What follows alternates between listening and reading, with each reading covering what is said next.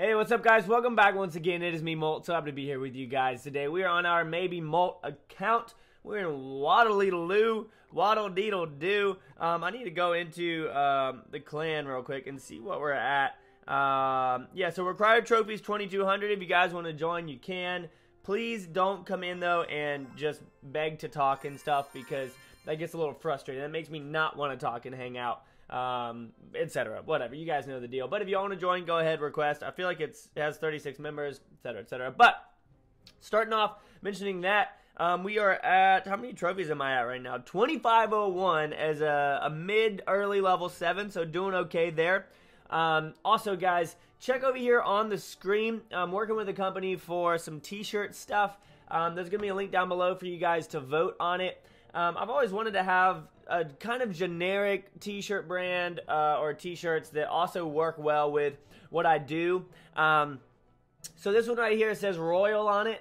In case you guys were wondering, characters like the Prince, if you go to them, they are part of the Royal family. The Prince, who else? I think the Knight. Why can't I see his info? Oh, okay. So he's part of the Royal family as well. The Royals play Royale, so it's not a spelling error or anything like that, but go ahead, vote down below for that, guys, if y'all want to see it. I'm going to try and make them as cheap as possible. The first run or so, I'm not going to make any money off of. I want to get them just out there so that you guys can have them and wear them. I think they look pretty cool. They're super simple. I don't want to be too crazy or anything. I just kind of want them to be something that you feel like you could wear with anything. So, go vote on that. But today, guys, I'm going to show y'all the closest match that I have ever had. This is mind-blowing. I'm serious. When this happened, I was like, you have got to be kidding me. I was blown away. I didn't know what in the world happened. So it was a draw.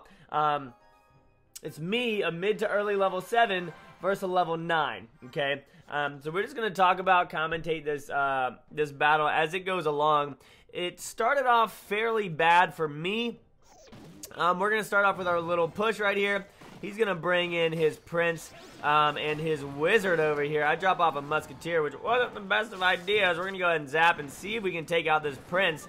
And we're not going to be able to, but we are going to be able to distract him enough here for him to go down and then for just the Wizard to be alive. So, we'll drop off these Spear Goblins. I really didn't need to, honestly. In fact, I probably shouldn't have dropped them off. Even though they do get there and they do a little bit of damage. So, that actually wasn't bad. Now, he's going to drop off his Dark Prince. We're going to go ahead and drop off the Bomb Tower, guys. Bomb Tower at this level is really good. Now, look, watch this. And that was the luckiest thing. And I'm not saying it hasn't happened for me. But if that hadn't happened, if he hadn't froze the goblins on accident, because it was an accidental freeze. And again, yeah, everyone's done that. I've done that. I've gotten lucky there. But if that hadn't happened, he wouldn't have taken that tower. So at this point, I'm like, all right, we got to do this. We got to put our game hat on and just get going. So he's super confident right here. Watch this. He's going to drop off like, oh, I got this game. And I'm like, I'm sorry, sir. But no, you do not.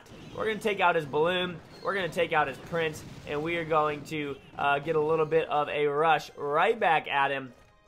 And our Hog's going to get over there. He's going to go ahead and drop off his barbs. We're going to zap. And we're going to get that tower down to 1104. So 2 hits off with the barbs there, which is good. Also, guys, we are in the Royal Arena, which is what I was talking about earlier, like with the t-shirts. Not Royale, Royal, etc., whatever. So, he's got these barbs coming. We're just kind of hanging out, not worried about him too much. Go ahead, drop off our Musketeer in the back so she can do a little bit of damage. He's going to go Hog over here on the left. We're going to go ahead, and we know he's going to freeze because he froze that last one. That's a premature freeze right there. He knew that he got lucky last time. 100% he knew he got lucky last time. So that was an early freeze. So we're going to go ahead and drop off our Hog over here. Now watch this. This is some really, really good play right here. I got to tip my hat to myself with this one. Zap right there. Distract the Prince. Take out the balloon to where it only gets off 1 hit. And we're going to take down that tower. And we've got a little bit of damage incoming. So we're tied right here. Again, guys, level 7 versus level 9. Coming in hot right here. Go ahead and fireball this guy. Take out the Wizard. We're getting ready. We know he has a Hog, so we're going to drop that down. And we know that he has a freeze as well. And there goes the freeze. We're going to go ahead and drop off the Musketeer. And here we go once again with the Loon, guys. We're going to have to zap right there. drop off some spear gobs, and look at this. We actually get lucky enough to take that out, and they're going to fireball and mess up that. Now we're going to get our hog up in here. Kind of messed up a little bit there. Got to keep this prince right here. So we're going to just continue to drop off stuff. Probably should have dropped off some more elixir skeletons as well. Oh, I do. So here comes the wizard right here. Go ahead and drop off this bomb tower as well. And he's going to freeze like he's been doing the entire time, guys. Not changing it up. So what does that mean? That means that I know how to play him. That means I know how to counter what he's doing. So here he comes with his Dark Prince. And thankfully most of these guys are spread out. We're going to zap right there. Take him out before he even gets to them. Sneak around the corner with our Hog Rider, and then I'm going to go to 0.25, is it 0.25 speed? Yeah, so 0.5 speed. I'm going to go to 0.5 speed in just a second once we get down to like the last 5 seconds, and this is going to blow y'all's mind. It's going to blow your mind. So he's going to get his hog up in there. Here we go. 10 seconds left here, guys. Watch this. So we're going to go ahead, get over to that half second, and watch this, all right? So we're going to fireball right here. We're down to 3 seconds, okay? Fireball. Hog's going to get off. One more hit. Tower's down to 55 health, okay? With 3 seconds left. Watch this. 2 seconds left. I'm just going to keep on doing this. 2 seconds. 1 second left, okay? There's a skeleton and the musketeer, okay? Watch this. 1 second. 1 second. 1 second. 1 second. Look at this. Watch this. Ready? Here it comes. Where is it? There it is. There's the ball, okay? So she's already shot, and there's 1 second left. Look at this. Look how close it is. There's 1 second left, guys. I think if we touch it one more time, no. So that's where it turns to 0. Look how close her bullet is to that tower. That is ridiculous. That would have been an epic win, too, against that guy because he was pretty good. He was definitely pretty good for a level 9. Let's see what he's rocking. So almost all level 4 epics. I don't have a single epic. Our hogs are the same. His fireball is level 6. Mine's level 4. He doesn't have any commons.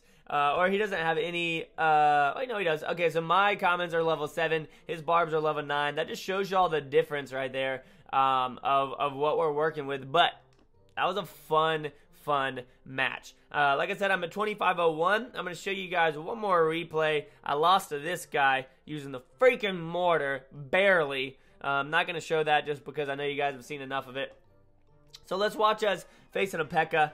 Level 7 versus level 8. I don't remember the last time I faced a level 7. I've been facing level 8s and level 9s pretty consistently. Being at 2501 is a level 7. That's what you're going to deal with.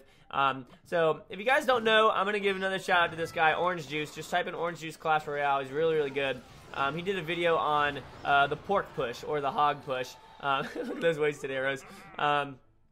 It's just, I've been doing it forever. But he does a really, really good guide on how to make your hog not get distracted by defenses. So go check that out, guys. He makes quality videos. Definitely takes a lot of time on him. But if you guys are wondering, in my opinion, the bomb tower is by far the best defense down at this level. It has a lot of health. It has good damage against spawner decks, which you guys face a lot. It lasts for the almost entirety of a mortar shooting at it, to where you can, I don't know, just do some pretty good work with it. So watch this. We're going to distract over here with our bomb tower again, and then I'm going to get down my spear gobs. We're going to take out that tower up there, even though he's got his barbs over there, and our spear gobs are going to take this out. He's going to hit them. I'm not too sure. I don't know if that was necessarily the best move, but watch this. He's going to drop off his minion horde, and we are going to fireball right here. Ow, it took way too long. He's going to get that tower down pretty far. We've got a minute and a half left that we need to defend that. I'm going to go ahead and say, wow, good luck on that. I could not believe that, like, even though those barbarians died, or most of them died, he got down to a sliver of health.